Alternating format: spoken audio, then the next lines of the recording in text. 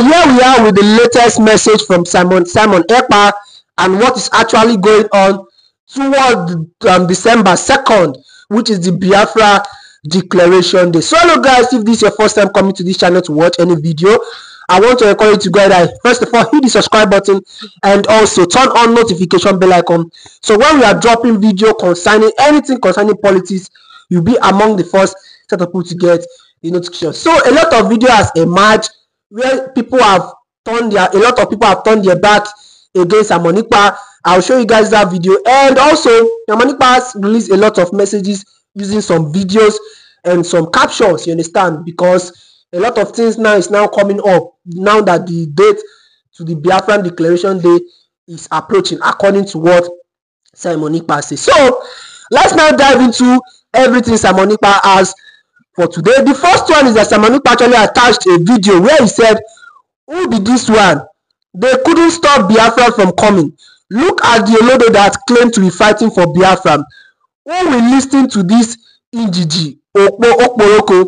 So I'm going to attach that video to you for you guys to watch in the end of this particular video. And if I'm attaching the video, I'm going to be putting the caption in the video so that you will know this video is actually for this, because I don't want to break, I don't want to break through all the explanation. So I just want to give you guys the explanation once, so I know that when you guys are going to the next section is to watch all the video all through. So the caption will be by the side of each video, so you can know the video playing and which part of message is referring to in Simon Ekpa's speech. So after that, Simon Ekpa still went on to make another statement, which is say the enemy has now destroyed both the terrorist state and nebulous, and all the plan against December 2nd has been destroyed. So Simon Ekpa is saying all the plan that to disrupt and stop the Biafran Declaration date has been destroyed. And one thing I observe here is that you will never hear when the armies or the Biafran armies is being said, okay, they went to another state to cause havoc. I don't think you'll have heard it. So that's why I love those men, you understand, because they maintain their lane. Although it might be kind of critical, you understand, kind of critical when the Biafran Declaration is going to want to come up, but these men have always maintained their lane. They don't leave what they ask them to do and go to another place to start destroying. No, you hardly hear. In fact, I've never even heard of it before. So after that, Simon Ekpa moved on to actually post a particular caption with some videos. He said, "Breaking: sitting at home civil disobedience for the validation of Biafran government continues today, and here is the compliance. Tell those accepting ministerial appointment to come and serve Nigeria in their village or in their marital village." So all this video, like I said, I'm going to add them after I gave you guys all the message Simon Ekpa actually sent. So just stick to the very end of this video. So if you look at this particular one, Simon Ekpa attached 4 videos to it, you understand, where they are it shows that they are obeying the sit at home, you understand, in Abia State. They are obeying the sit at home. So Simon Ekpa captioned that, he said, "Breaking: the eastern Nigeria remain under Biafran government, and under my leadership as the Prime Minister, the land remains secure, peaceful and calm. It is only region in Nigeria that have not been ravaged by the Nigerian Islamic terrorist state, and we are battling against the terrorists in army and police uniform only. Today, 4th 11 2024, the entire Biafra is in solidarity with the Biafran government using sit-at-home civil disobedience." It's not enough. Simon Ekpa still went on to make another post where he said, "This is Aqua in the former Anambra State under Nigeria and the president in Kemba State under the United States of Biafra. Today, 4th 11 2024, he attached the video, and according to him, he said 4th 11 2024 sit at home. So the video is all about sit at home. So, and the remaining videos I want to share to you guys right now is some plans, you understand, to stop Simon Ekpa, you understand, some late plans to stop Simon Ekpa, which Simon Ekpa came to review all those. So I'm going to play that video for you guys and for you guys to watch, because a lot of plans to stop Simon Ekpa have came out, and a lot of us don't even actually know about it. So Simon Ekpa releases all those videos. So take your time. Please take your time to watch all these videos so that you can get the information full, correctly, and attentively. So thanks for watching this video. Have a great day ahead. Bye. Man, devil go punish you. Devil go punish you. Punish your generation. We are coming one by one to all of you. You think we are joking? You think we don't know what we are doing? You think we be like a berima, only to come on media, to come and dance with champagne, to come and dance with drink alcohol when it be say go kill him? You think we are like that? You think we are like that? Do you see this my eye like somebody doesn't know what he's doing? Idiot, ibesa, autopilot, all of you. You guys are a bunch of fools. You guys are a bunch of fools. You guys are a bunch of fools. Egberima, you are a bunch of fools. You are idiot. Criminal, and you be. The day I will catch you. Egberima, the day I will catch you in Europe, in Africa, the day I will catch you. That's your power when you say you get. That's your power when you say you get. Me, I go let you down like ball. Go and bet it. I will let you down. You, Egberima. You said you are fighting freedom. You are killing our people, forcing sit at home, making our mother run mad, even that is run for a dear life, leave Peking for grand. You commit those havoc in our land. Samuel Ekpa and autopilota. Samuel Ekpa and autopilota. Even by now, our leader supposed to be released by now. Do you know Samuel Ekpa and his cohort of autopilot? You guys are the one that caused it. Do you know this? Because you are working for Nigeria government. We know it.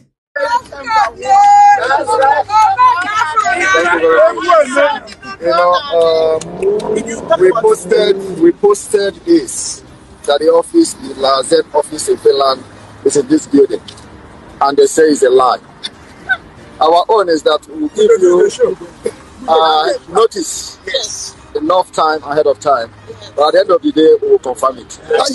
So this building is a former building of Finland National Insurance Company called Kela. Kela owns this building. We were there before, but not anymore. So we have office in this building. I'm going to show Biafra how to get to our office. For those who, when I posted it, they Google this particular building and they say it's a lie. We don't do lies. We don't do propaganda. Follow me.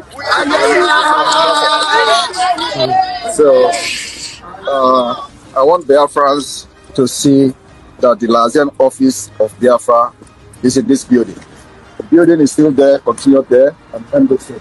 So we are going this side. Let me get in so that I will welcome you, my Prime Minister. Okay. All right. Thank you. Yeah.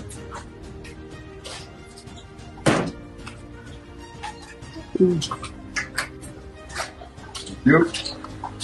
And of course, as you can see, I'm going to take you on a very quick and brief tour. I think you can stay like this so we can get into the office. So here is the main office of the Biafra, the main Lazen office of Biafra within this building. We have also the other office there. And of course, you'll have time to take good pictures from here. Yeah. And then we have meeting. Our meeting space is here. It's very, very huge meeting space. And because we are going to have a cabinet meeting. All right, let's take this further here on RT International. Now crossing live to former Nigerian presidential contender Adamu Gardaba joining us live here on RT International. Great to see you today. A very warm welcome to you. You've been listening to the story here on RT. I know you know the story. I mean, just briefly, this guy, Simon Ekpa, born in 1985, They say he's a Nigerian-Finnish lawyer and a political activist. He's accused of essentially running a separatist movement from his home in Finland. And Nigeria has demanded that Finland take measures against this activist. Why does the government see the activist as a threat, Adamu? Because, you know, what the activist is building on is something that started since 1966 in Nigeria, when we had the first civilian war that is called Biafran War, when some generals in that area decided to want to secede. Then a civil war was ensured, and suddenly there was unity. But most recently, one man that was termed and adjudicated as a terrorist in Nigeria, who is currently serving in Nigerian jail, Mr. Nnamdi Kanu, started the movement in the name of IPOB, that's indigenous people of Biafra, to actualize the dream of that secession. He was tamed, jailed currently in Nigeria. And suddenly you now have this man who is sitting in Finland, was able to leverage on social media platforms to continue to stir violence and encourage killings and destruction in that part of the country that have known no peace for so long time.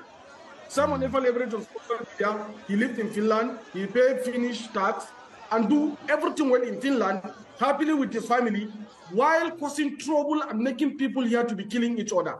When that happens again, he will carry the footages of the killings and publish on his social media handles. But Mr. Garda, sorry, I mean, can I just jump in quickly? I mean, do you think this guy, Simon Ekpa, is working alone? Because there are some reports saying that he may have a sponsor, but that claim has not been substantiated. What do you think? I mean, are we talking about a guy on his own, or is he getting support from somewhere? There is no way you will disconnect the wide-ranging network of this Biafra movement across the world. It is there. But one thing that surprises us is the fact that he is living in a self-acclaimed democratic country, a democratic model. Finland, and the country that Nigeria had a very strong strategic relationship with them. And this man is threatening to disrupt a democratic process in the coming election that is happening in just 7 days from today. He insisted that he will ensure that his activists are armed and they will go to the street, fight, destroy, and stop every other person from going to exercise their freedom of expression and voting. And this is the most democratic practice we have in Nigeria. In fact, Nigeria is one of the model of Western-style democracy. And this man is living in a Western country, disrupting a Western-style democracy in Nigeria, and the Finnish authority did not do it. Why do you think that is, Adamu? Why do you think Finnish authorities have done nothing about this guy, Simon Ekpa, who's essentially trying to run a separatist movement from his home in Finland to affect Nigeria just ahead of your presidential elections? Why is Finland doing nothing? To be very frankly with you, personally, this is my personal view, and I think Western relationship with Nigeria has always been double standard. There has always been double standard. It appears that what Simon Ekpa is doing is either not threatening their interests or is serving their interests. So to that effect, they will fold their arms and let whatever it is that happen. But if they truly care about democracy, as they say, as they release in their press statement, as they want to support Nigeria to ensure that there is free and fair election where all Nigerians are going to vote peacefully, the best solution, the best thing they need to do is to make sure that that guy is apprehended and perhaps submitted down to Nigeria so that he can face the justice of Nigeria, since it is voting Nigeria, not Finland. All right, former Nigerian presidential contender Adamu Garba joining us live here on RT International. Great to see you. Thank you very much for your time. Thank you for having me.